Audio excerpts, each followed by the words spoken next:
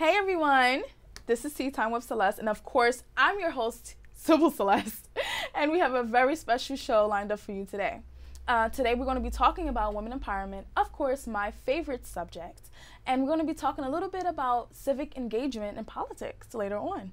And right now, I have a very special guest with us. Her name is Shekhinah B, and she has a beautiful organization, nonprofit, called Women Coalition Empowerment.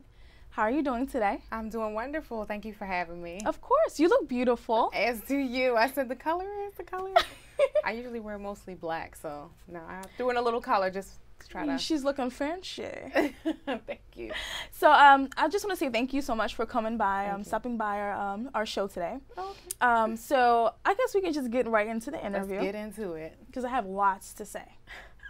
Sisters Attune. Now, Sisters Attune is a program of the Women's Coalition. Okay. And this is our introductory pilot year, so we're going to call it the branding year of Sisters Attune. Okay. It's a focal collective. So could you give us a little bit of like what inspired you to create a program like that, and how did it come about? Okay, so the Women's Coalition for Empowerment began around 2010, 2011, and we decided to collect information so that women could have access to information to become self-sufficient, to be able to support themselves, and to alleviate some of the financial burdens of just having limited access, limited income, and a lot of times being by themselves. We compiled that information and we put it on our website as a resource section, and then from there we started developing programs. And as of toward the end of 2016 into 2017, we've created a program, which is in our introductory year, called Sisters Attune. It's our arts and culture program specifically for female vocalists of color in the jazz community. And what made you want to create something like that? You know, because this is powerful, right? You're doing something great for the community. You're empowering women of color, of course, you know, to live out their dreams, of course. Yes. So did it just happen one day? It was like, oh, you know, it clicked. No. And I was just like, oh, let me just do this. You know, how did that happen? It actually started with just my experience interacting with artists. I myself being a vocalist. Really? I am. She shouldn't have said that. Oh, she should have just kept it to herself. I should have. I myself being a vocalist and also being around a lot of female vocalists, musicians, a lot of the people I encounter have, you know, financial issues and not able to sustain themselves financially. Right. And, you know, having limited access to consistent, sustainable employment within the arts and not really knowing how to acquire employment within the arts world, not officially knowing how to brand themselves. So that's something that we're going to work on with this small group of women. And then when we take this to the next level, we're going to embrace more vocalists and artists that are in need of that same support. So correct me if I'm wrong. Sure. So you basically fund the vocalists, correct? We pay the vocalists for shows, correct. Wow. Yes, and that's something that's not like, oh, you're coming out and doing this for exposure. No, you actually are compensated for your work because we're setting the precedent that artists should not work for free. Right. And do you guys help them brand too? Yes, we're working with the individuals who are currently in Sisters Attune, the vocal collective. Okay. We're helping them to create their YouTube channels, that's wonderful, update their bios, and to use their social media marketing specifically to brand themselves as individual performers. Wow. And we work together as a collective, raising money for the charity, which is the Women's Coalition, and to continue to develop more initiatives like performing shows, and we have a show coming up. I know. We'll definitely get into that. I just wanted to, you know, just to be more specific, because, you know, it's like, oh, you have an organization. You helped fund and also brand vocalists and artists. Yep. So, guys, shout out to all my musical artists out there who's willing to, you know, be a part of this great organization. Get in touch with her. We'll, you know, you'll talk about that later about your where they can find you at. So I want to just talk about the music. So is it like a specific genre, like jazz or R&B? Is it like merged together? So ideally, we are paying homage and tribute to jazz and the jazz culture, jazz history. So we're, you know, performing jazz music. But the majority of the vocalists within Sisters Attune are not traditionally trained jazz vocalists. Okay. So I myself, I would say I'm more of a R&B, I can do pop and soul. a couple other vocalists gospel, some vocalists. We have maybe 2 that are formally trained jazz vocalists, but everyone else is, you know, of other genres of music. So do they have, do you guys give them that training? You get what I'm saying? We have individuals within the group that actually facilitate internal and external workshops for they're doing it big. Not yet. We're still working. We're still trying to work. That is amazing. So, I didn't mean to cut you off. No, that's fine. That's fine. We're still working on trying to execute additional workshops with, you know, funding permitting, since it's, you know, our introductory year for this particular type of programming. We're looking for assistance and funding. So we're out here, and our website is. I know is. Oh my gosh, she has such a great sense of humor, guys. So I want to talk a little bit about, you know, women empowerment. A lot of people say that, you know, oh, women don't get along, or the negative stereotypes. So I want to know, from your opinion, especially women of color, that's specifically in media. Right. How are we portrayed? You know, has it evolved over time, or do you think we're still, you know, being depicted inequitably, you know, in the media? I think there are a lot of inaccurate portrayals of African American women in media, and it kind of sets the precedent as to how we're treated in the professional world, specifically in the arts world. And there's this assumption that women can't get together and do something positive when you have so many other outlets that portray the very polar opposite of what could be established on a positive perspective. I think that we struggle hard with, being challenged with just, you know what, I'm just going to reach out to the sister and these group of sisters, and let's see if something happens. If it doesn't happen, I'm not going to take it personal, but there's someone else who is like-minded and willing to build with us. Right. So we just kind of dispel those rumors, and we just work together. We are positive. There's no egos. We come together and work. That's what I'm talking about. Yeah, we come together and work.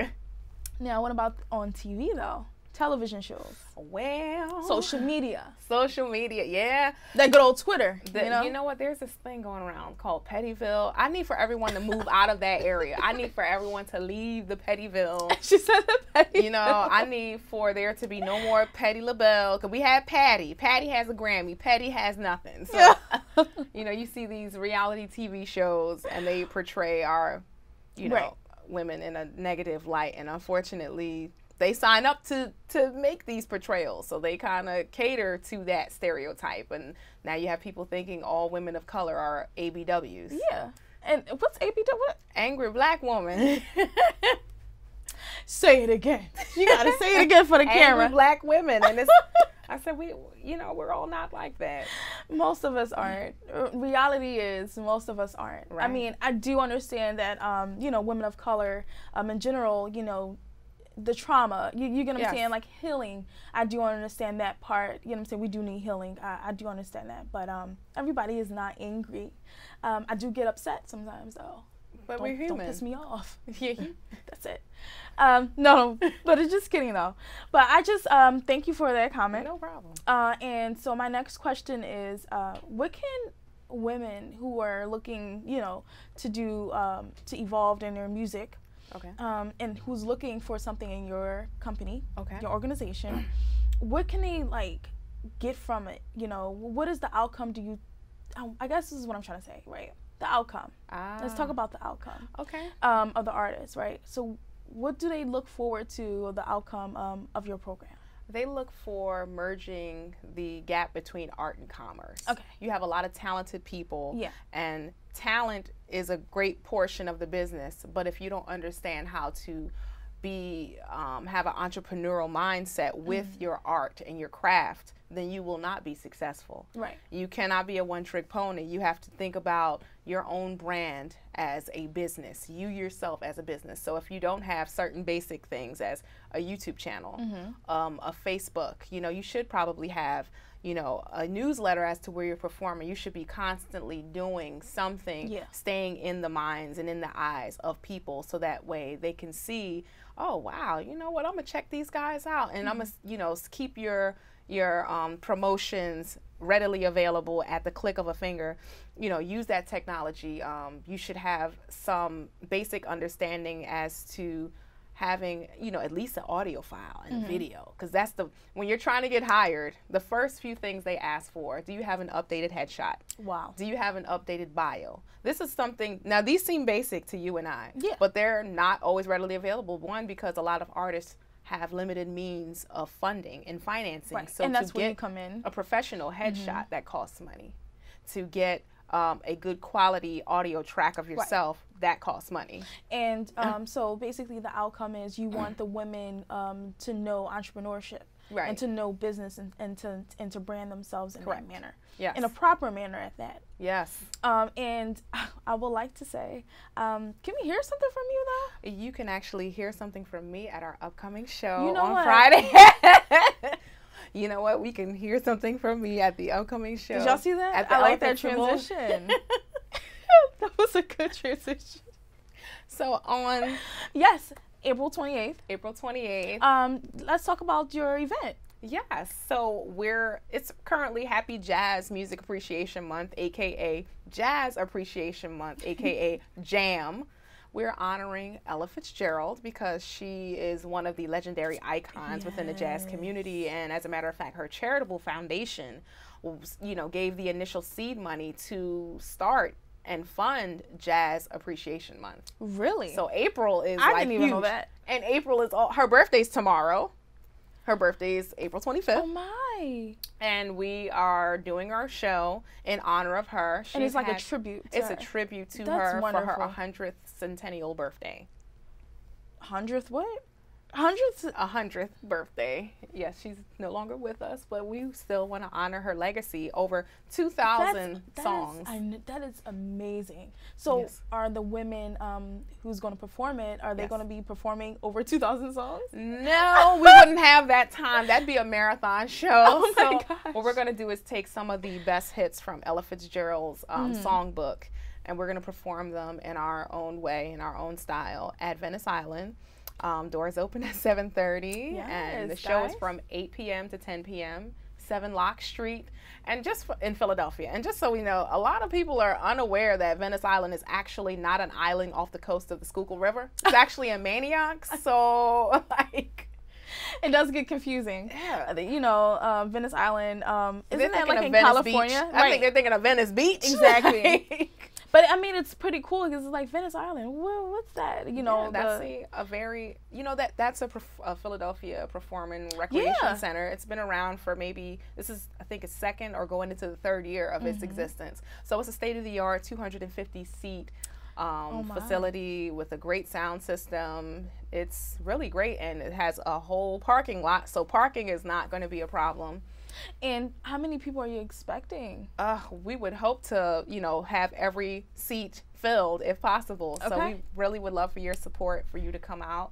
The proceeds from our ticket sales go to charity, you know, the Women's Coalition for Empowerment. And, you know, we're just really excited. I know, and I'm excited for you. And so what do you look forward to, you know, for the event, April 28th? Well, I look forward to having 4 headliners from the collective, Sisters of Tune. Can I name them? Of course you can. So we have Ella Gaunt, which rhymes with DuPont.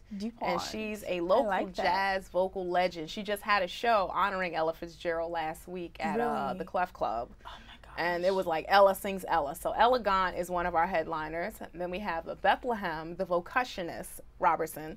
She is a female vocal percussionist, vocalist, and percussionist, and she's the vocationist. So she uses her entire body as an instrument. Oh my! Along with her tarima, which is a raised platform, and it actually balances out sound. Wow. So that's what she does. So she's like a human instrument. Yeah. Pretty much. Yep. She's like. So she won't use a physical instrument. It's just her body and her voice. Yes. That is amazing. And we have Alexis Simmons, aka Alexa Gold, and we have, I love her music, I really do. She has a lot of house music and world music, so it'd be great to hear her vocal style singing Ella Fitzgerald. Right, a jazz type of feel. Yes, and then we have, oh my girl, Jakia Sanders. Oh, wow. Powerhouse vocalist. I mean, she does world music.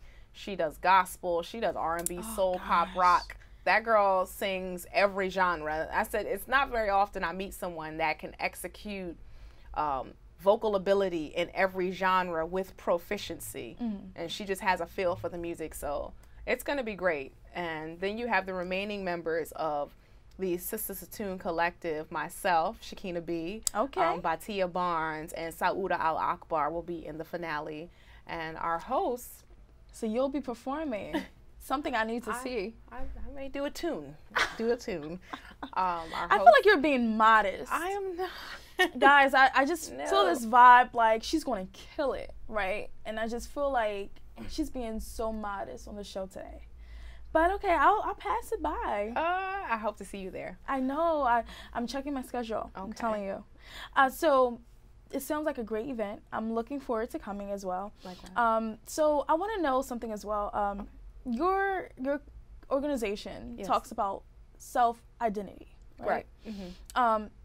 And I just want to know, I know there's a lot of women out here that struggle with that. Absolutely. You know, with hair extensions, you know, body image, and you know, just even in general, just the patriarchal system as well. Right. You know, like things that try to keep women down and put us into this box. Well. Right. And I want to know your thoughts on, you know, what it is to be a woman and knowing yourself, right? Having that self-identity. What can you give us, some type of advice or any suggestions that will be good to, you know, fuel a woman's self-identity or, you know, self-esteem? Well, you know, being a woman is a challenge and an obstacle, and it's not easy. And unfortunately, because we live in a patriarchal society, you're constantly reminded of that, even with the microaggressions of our male counterparts. And then on top of that, being a woman of color, struggling with trying to be understood, you know, and also just not wanting to be completely vulnerable and not allowing that vulnerability to be apparent to everyone, because you have to protect yourself. And that's like the first thing that you want to do is to protect yourself. So it's, for myself, I find it to be a struggle, and I'm hoping that what we're doing is going to empower people. How I've began to empower myself was, one, to gain knowledge, do research, try to, when there's something that's a stumbling block that I can see is a potential, you know, blocker for me to get to the next, you know, opportunity, I said, okay, well, I need to find 3 ways to get around this, and I'll do some research and I'll figure it out. Just, you know, doing research, staying informed, staying educated, because once you have knowledge, right, no one can really take that away from you once you have information. And that a lot of times is what makes people beholding, because they lack the knowledge and they're looking for others to give them that knowledge. So I'm a firm believer of, do your research, do your, you know, gain information, continue to believe in it. You're going to get 1,000 no's, but there's going to be a yes, and it's going to be worth it. I love Just work at it. It is so inspiring. Thank you. And I know Sisters Attuned is one of your programs. Yes. Do you have any other programs, like a mentorship program, or I guess there's so many things wrapped up in it. The Women's Coalition, we give donations. We have this thing called Share Talk, where we get together and we try to sit down and share every resource that's out there. Once there was a time that we got together during Share Talk, and we're like, okay, who has what information about low-income subsidized housing? And somebody said, oh, there's Section 8 and there's, you know, this apartment. And I said, no, I have an entire site dedicated. There's an entire site out there dedicated to low-income subsidized homes, which is a struggle, especially for artists, low-income to severely low-income artists looking for sustainable, a roof over their head, a residence. You don't want to, because some of them are homeless, or struggling, couch surfing, or college students trying to live out their dream as well. Yes, and you know, I went to Temple University. Oh, yeah. Before they had all of these, before they had all this extra housing. And when I came into Temple, I was a transfer from CCP. And when I got there, they were like, you're a upper level student, you're a junior, so we don't have any housing for you. So you're going to have to get off-campus housing. Mind you, I am not from Philly, so I had to figure it out. And a lot of my journey, I attribute the good portion of the information that is on the Women's Coalition's website, including that, you know, subsidized housing website. If you go to our website, I love that. I just love it. If you go to our website, www.thewce.org, thewce.org, and you go to our resource section, it is broken down by employment, entrepreneurship, housing, funding, artist information. So just check that out. I've used a lot of those same systems to help myself, so I can be the testament. I'm the testament of it's very useful, it works. It's helpful. And the way I'm getting this feel is, right, that you, and I love this, everything that you've went through, you know, during your college years or you experience, you put all that energy and all that time into your organization. That is amazing. How many years did it take for you to build this up?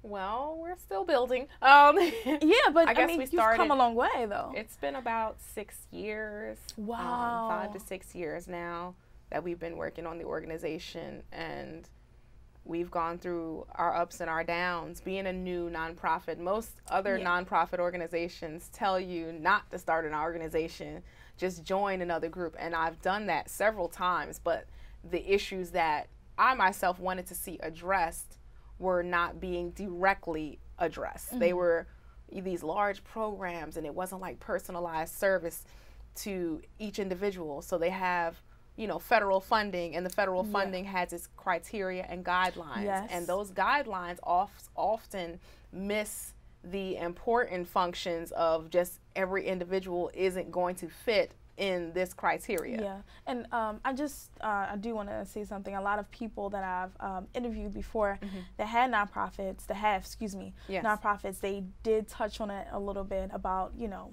funders, you know, like federal, they want to have control over, you know, the money and what they want to distribute to organizations. Which sucks, because then you're limiting, like you said, you know, like you're missing a very great population of people that need help, and they're numbers driven. So if you're a numbers driven, the quality of service is going to be diminished at some point. And you can say, oh, we service this many people. Okay, well, now next year you're going to be servicing the same people with the same issue. And it's unfortunate that people, the help that's really necessary for them to come out of the situation, the funders are so out of touch with that population. So you have people who are not even capable of identifying with the group of people they say they want to serve. So I myself feel like I have an edge because I am the person who was that person, who is that person, and I can identify. I speak the language. I understand the culture. So they lack cultural competence. They lack cultural competence with the people they want to serve, but they have all of this funding. I'm like, give it to me. I'll allocate it properly. I know how to allocate it properly. It's like with SNAP. We talk about it all the time. Yes, SNAP. You'll have SNAP, EBT, and they're talking about food, but what about hygiene products? What about, you know, clothes? What about, you know, other perishables that's necessary? But they don't consider that fact. They're like, okay, well, you know, and when you really break down the amounts that women and families are given for this assistance, you're not really empowering them. You know, and we have culturalized supplemental life as it is a factor of life. Like, this is normal. It's not normal. You survived off of it, you know, much like the slaves survived off of the scraps. And now the scraps have now entered into our culture as, you know, eating chitlins as a part of our culture. But that's just something that we have adapted as culture. But it was just a tool to stay alive. The system is set up to supplement a life. But not to really wrap around services for empowerment. So it kind of fails when your expectations are, well, this person should be able to get up by the bootstraps. And where are these bootstrap people? They need the strap. I'm sorry, I'm done. No, it's fine. And you are the CEO. You are the founder. Yes. Like, you're the executive director. You're everything. So a lot of pressure is put on you. I'm just a concerned citizen trying to make a way for myself and also try to help people like myself who need the assistance, who need the support. And I guess I want to know, like, so how do you, you know, go about your day? And I mean, do you work another job, or is this all you? Like, this is what you wake up and every day this is what I wake up, I eat, sleep, breathe, live it, love it, and it's hard. It's very difficult. And so I guess my question is, so when you're doing that and you have that touch on everything, like you said before, you touch on the PR work, right? You gotta write, you know, like proposals and grants and stuff like that. Write up for grants because you need money. Yeah. So tell us about that process and how, you know, some. I'm just in general. Well, I can tell you, for people that have a nonprofit out there that wants to know, you know, the help or any advice, or, you know what I'm saying, just to give them a little. My advice would be. One, the IRS website has been very useful for me, a very useful tool. I read Nonprofit for Dummies, even though I don't like that name. I like that. I read that. I read Grants for Dummies. I also have gone to multiple workshops. I've been to trainings, intensive, like weekly trainings. Some were free, some were low cost, but I invested the time because I knew it was going to be a return once I began to invest in the organization. And then you have to learn you have to have a strong discipline in budgeting. You know, that's something that, you know, how can you allocate your funds to the best of your ability, and also having the correct paperwork. Wow. And I struggled with that because I wanted a mentor to coach me in that. And there are a lot of individuals in seats of power, but they themselves did not either start the organization, or they will not groom you. So they are, instead of just saying, you know, I really don't know how to do that. Right. They'll be like, okay, well, you can come in and intern for me and serve me coffee. Okay, well, serving me coffee, me serving you coffee is not going to help me to learn how to manage from an administrative standpoint, how to sustain an organization long term. So I attribute a lot of my, the basic successes of actually running the organization legally from the workshops, the IRS website. Their tax exemption department is great. They are very helpful. Read as many books as you can. YouTube is great. Go to grants.gov. They have free trainings. And that is wonderful. Free Library of Philadelphia. I mean. Now, did you go to school for this? I am currently in school now, but prior to that, everything was self-taught. So I'm currently in a program where I'm learning how to do management, but even the management portion is really a theoretical base approach on what to expect working with other people and planning a program, but not necessarily the paperwork. That's what everyone needs to know. And I'm glad that you touched on that, because that's, like you said, a huge part of, you know, building an organization and things like that. That's amazing. Legalities. Yes. I love how you said that, legalities. Yep. Do you have a lawyer too, by the way? I am the lawyer. No, I'm joking. I am the lawyer. She's a lawyer too. She's the executive director. She's the CEO. She's the she's the lawyer. I wish. Thank you so much for coming by. Where can they find you on your website? Oh, absolutely. You can go to the Women's Coalition's website, www.thewce.org. You can like us on Facebook under the Women's Coalition for Empowerment, Inc. You can follow us on Twitter, the WCE Inc. I'm on LinkedIn, Shekhinah B, the Women's Coalition for Empowerment. We're on YouTube. If you Google if you put in the search bar, the Women's Coalition for Empowerment or Sisters Attune, we're everywhere. Please sign up on our newsletter and follow us. I love it. And this is a woman that's doing her thing. Congratulations to you and your business. Thank you. Congratulations to you. Thank you. Congratulations. Don't forget to talk about your event. Yes, I'm sorry. Okay, so April 28th, 2017 this year. Doors open at 7:30 at Venice Island. Concert is from 8 to 10. You can buy tickets, go to our website, or you can go to Eventbrite, Ella-Fitstival. shekhinah.eventbrite.com.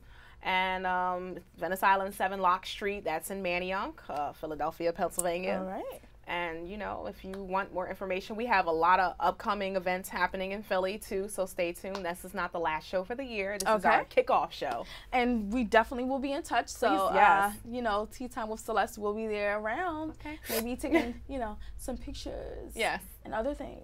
Okay. Awesome. Thank you so much for coming. Thank you.